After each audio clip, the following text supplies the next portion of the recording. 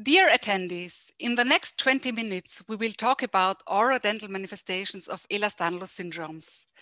My name is Kapferer-Seebacher. I am a periodontist from the Medical University of Innsbruck in Austria. I am a periodontist and will talk about periodontitis with a special focus on periodontal EDS. My colleague, Ulrike Lepperdinger, will start the presentation with an overview on dental abnormalities of Ehlers-Danlos syndromes. Thank you, Ines. Thank you for the opportunity to speak here today. In 2012, the World Health Organization stated that oral health is essential for the quality of life. A healthy mouth facilitates painless feeding, eases chewing, and enables articulated speech. It thus largely contributes to personal well-being and socializing, yet only when being devoid of discomfort or embarrassment. As dentists, we focus on the oral cavity in our daily work life, especially when working with patients affected by rare diseases. It is very important to enable evidence-based treatment. However, as you will see, for EDS, the scientific evidence on oral dental manifestations and treatment options is still very low. So when looking at the tooth morphology, it seems quite obvious that Ehlers-Danlos syndromes are associated with hard and soft tissue manifestations in the oral cavity. So enamel is the only dental tissue not containing collagen, or at least it only contains small parts of collagen type 1 and 7. Enamel forms the outer layer of the tooth crown, and it mainly consists of 96% anorganic hydroxyapatite. It is the hardest tissue of the body, and we only can cut it with diamonds. So dentine forms the bulk of the tooth and is composed of 70% hydroxyapatite crystals embedded in a three-dimensional collagenous network. The dental pulp is a soft connective tissue with collagen type 1 and 3, and is also called the dental nerve. In the second part of the talk, Kapferer-Seebacher will tell you more about the periodontal ligament and periodontitis. So the question is, are these manifestations of EDS? In the medical literature, there have been described different dental manifestations of EDS like supernumerous teeth, rotated teeth, or tooth transpositions. So a tooth transposition is just when teeth switch their places. Supernumerous teeth are extra teeth, and rotated teeth if they're just not in the right order. So these findings have been described only in single case reports, and we're not sure if these are manifestations of EDS or if these are just coincidental findings. So there's limited evidence on that because people without EDS have these clinical pictures as well. So there is the question if there is caries a manifestation of EDS. So various dental problems like an increased risk of dental caries are claimed to be associated with EDS. However, these statements are mostly based on single case reports or personal recollections of affected individuals. Hence, the true prevalence and clinical relevance are unknown.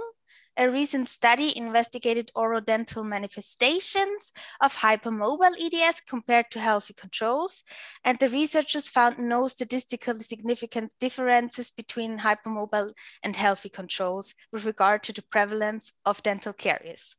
So it is very important to say that caries is always associated with oral hygiene and nutrition. So dental caries runs on sugar and loves sugar. And currently, it is impossible to say whether an increased incidence of caries is associated with different EDS types. So what we know is that all kinds of EDS are associated with pulp stones. So if you look at the first picture, the pulp calcifications, you see the dental nerve as a grayish part in the middle of the crown. And there are these whitish opalescences, and these are actual stones, and they're not really a problem, so they don't hurt or you can't feel them, but if a root channel treatment is needed, they can block the access to the root channel and make the life as a dentist a bit more complicated, but not impossible to do a proper root channel treatment.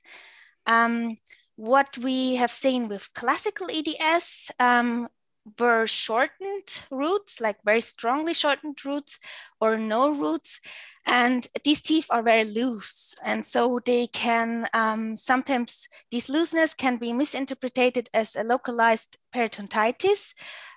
Shortened roots have been described so far in 9 individuals, and that's not a lot. So the true prevalence of this finding is still unclear. So hypoplastic roots were described in periodontal EDS as well. So as you can see, periodontal EDS, here it's normal that a tooth has 3 roots, and the difference in vascular EDS is that some cases are described to have root fusions with exceeding root lengths. These are all just biologic variations and not really pathologies, but yeah, interesting to see. What we know is that some rare EDS types have specific oral soft tissue manifestations. So severe and generalized gingival hypoplasia has been described in children with dermatosporactic EDS. The gingival enlargement was nodular, fragile, and inflamed, but so far this was only described in 7 individuals. Of great significance for all people with EDS is that there seems to be a resistance to local anesthetics. The adequacy of pain prevention during dental procedures through application of local anesthetics has been evaluated in an online survey through various social media platforms to 980 people with EDS and 249 not affected people. And it showed that EDS patients reported 88% inadequate pain prevention, suggesting that local anesthetics are less effective in EDS patients. So there seems to be a resistance on local anesthetics in EDS, but we don't know really why. The best working agent was articaine, and that's good because that's the most commonly used, followed by bupivacaine and mepivacaine, and these are very long-lasting anesthetics, so articaine should be preferred. As I told you before, a healthy mouth facilitates painless feeding, eases chewing, and enables articulated speech. And in a recent study done last year, physical oral health was clinically determined in EDS individuals. In parallel, the patients provided self-reports on quality of life related to oral health, and the results showed that the objectively measured oral health of participants with EDS often appeared good, even if the participants reported low oral health-related quality of life. Important factors that contributed to reduced self-reported oral health-related quality of life were physical pain in the mouth area, oral handicap, anxiety, and a feeling of insecurity with respect to the teeth, dentures, or mouth. There's a serious paucity of studies on individual quality of life with regard to oral health in individuals with EDS and most other rare diseases so far. Oh, thank you. And Ines will continue with her part. Thank you, Ulrike. Now let's talk about periodontitis. Periodontitis in general is a highly prevalent disease. Approximately 70% of the adult population are affected at least by mild periodontitis, and about 11% are affected by severe periodontitis. Periodontitis is characterized by an inflammatory destruction of the tooth supporting tissues, and I will explain you now what this means. Here you can see a healthy tooth, and what you can see is that the tooth root is surrounded by alveolar bone, and the tooth root is fixed to the bone by the periodontal ligament.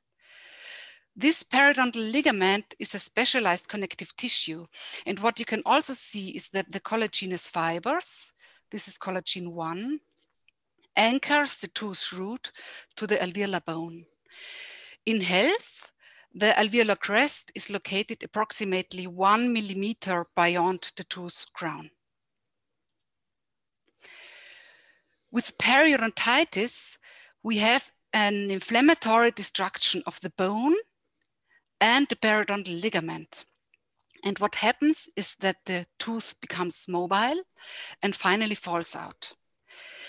Periodontitis is caused by peripathogenic bacteria, or let's rather say it is initiated by peripathogenic bacteria, because there are a lot of other factors which influence the onset and also the proceeding of the periodontal destruction.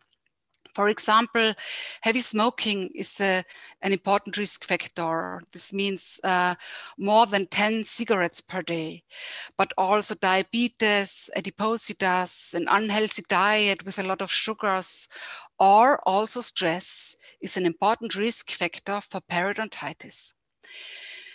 We also know that there are some genetic risk factors for periodontitis. Yes, so the question is whether people with EDS have an increased risk of periodontitis. This is claimed again and again by some societies, but also by some authors.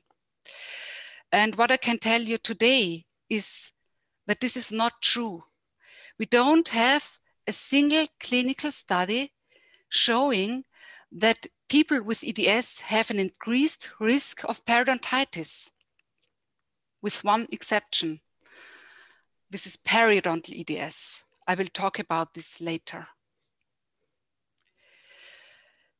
For example, for vascular EDS, we have two very nice, well-designed clinical studies, and they looked at periodontal disease and also on other oral dental manifestations. And what they have seen is that the people with vascular EDS didn't have an increased prevalence of periodontitis. There was more gum bleeding, but not periodontal destruction. This is completely different with periodontal EDS. Periodontal EDS is a specific EDS subtype. It is not classical EDS and periodontitis or hypermobile EDS and periodontitis.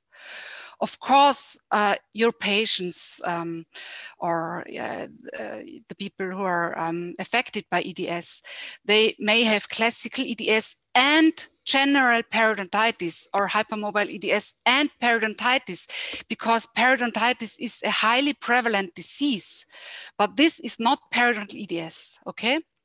Periodontal EDS is a specific subtype. It is caused by mutations in C1R and C1S. And the periodontitis is severe, rapidly progressing with an early onset in adolescence at the mean age of 14 years. There are some individuals who already have periodontitis of the primary dentition, and the parents told us that single teeth fell out already at an age of 3 or 4 years. Typically, the teeth fall out with the whole root, with the intact root. This is typical for periodontal tooth loss. If periodontitis is not treated, then complete tooth loss happens at an age of 20 years. But fortunately, we have good periodontists and oral hygienists, and they can help the people to keep their teeth longer. So why is periodontal EDS associated with periodontitis, but not the other EDS types? This is because periodontal EDS is caused by mutations in complement 1. The subunits R and S. And complement 1 is a very important immune defense pathway, especially in the mouth. In the mouth, complement 1 attaches to the bacteria and then initiates the innate immune defense.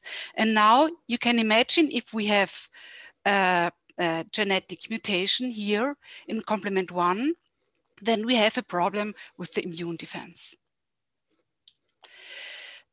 Other main characteristic features of periodontal EDS are pretibial discolorations and also a specific gum phenotype. You can see here children with periodontal EDS, and what you can see is that they have very thin and fragile gums. You can see this because the vessels are clearly visible, because the gums are so thin. That's why you can see the vessels. If you look at the healthy siblings, you can't see the vessels shining through because they have a thick band of keratinized gingiva, which is fixed with collagen to the periosteum. And this thick band of gingiva is missing in children with periodontal EDS. And this seems to be a pathognomonic feature of periodontal EDS. People with periodontal EDS also have an increased risk for periimplantitis. Periimplantitis is very similar to periodontitis, but it affects dental implants. And we love to place implants when teeth were lost because it is such a great solution. It is a little bit expensive, but it is really great if you can place a screw and fix ceramic teeth on this screw. The problem is that when you have periodontal EDS, the bone around the dental implant also may be destructed by an inflammatory reaction, and then the dental implant has to be removed. You can see this here. For example, on this X-ray, you can see that the threads of the screw are not covered anymore by bone, or also in this individual, you can see the threads of the implant screws because the alveolar bone was destructed.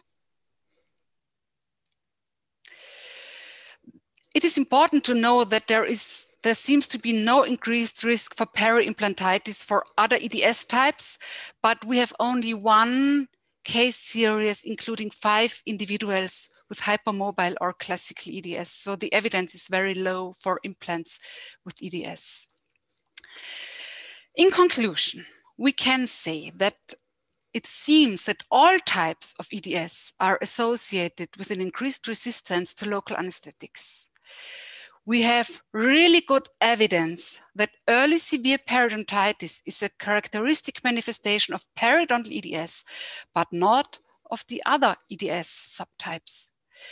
We know that several EDS types are associated with pulp stones, especially periodontal EDS and classical EDS. And we know that classical EDS may manifest with shortened roots and vascular EDS with exceeding root length. But most important, it is to say that we have a striking lack of scientific evidence with orodental manifestations. And that's why Ulrike and I decided to make a clinical study on oral manifestations. And we will do these studies in Austria, in Germany, in Switzerland, and in UK. We will investigate periodontal disease, enamel defects, root deformities, temporomandibular joint, and implant success. So if you think, oh, I really would be part of the study, but I'm not living in Austria or Germany or Switzerland or England, then you can write me an email. And if it is possible for you to get a dental X-ray, an OPG, usually your dentist has an OPG, and you ask him just to send it to you. And if you could send us your OPG and fill out a questionnaire, this would also help us to collect data on oral manifestations. And hopefully, Uli and I can present you the results of this study in a few years. Thank you for your attention.